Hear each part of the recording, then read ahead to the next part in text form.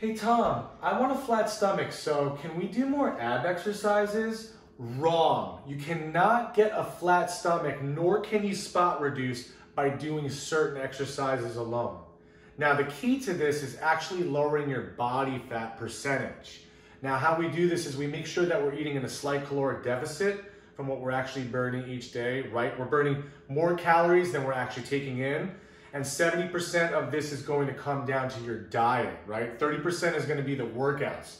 So we want to make sure that diet is efficient, you're eating clean, drinking lots of water, and moving efficiently too. We want to work out those muscles, not doing all that cardio.